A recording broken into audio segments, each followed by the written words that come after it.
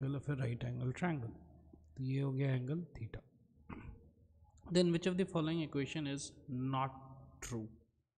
Okay, so this theta is acute. Obviously it will be acute because one angle is already 90 degrees, so the other two angles have to be acute, which is less than 90 degrees. So now which of the following equation is not true? तो पहला equation sin theta into cot theta. तो sin theta into cot theta. Cot theta is cos theta divided by sin theta. तो ये this is not zero, so therefore we can cancel it. So therefore this is cos theta a. तो ये true है, ठीक है. B, cos theta into tan theta.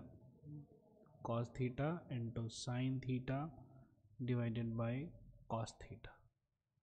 क्या हो गया ये? sin theta. ओके, ये भी ट्रू है. C, cosec square theta minus cot square theta. So now what is cosec square? It is 1 by sin square theta minus cos square divided by sin square theta, which is equal to 1 minus cos square theta divided by sin square theta. तो 1 minus cos square क्या है? sin square theta divided by sin square theta. This again becomes 1. So this is also true.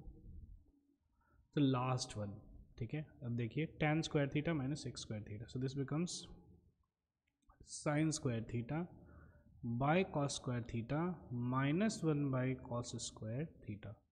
So this is actually sin square theta minus 1 divided by cos square theta.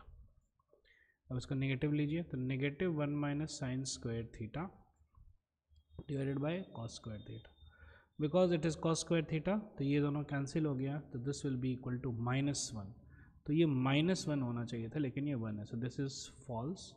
So therefore this is not true. So therefore D option is not true.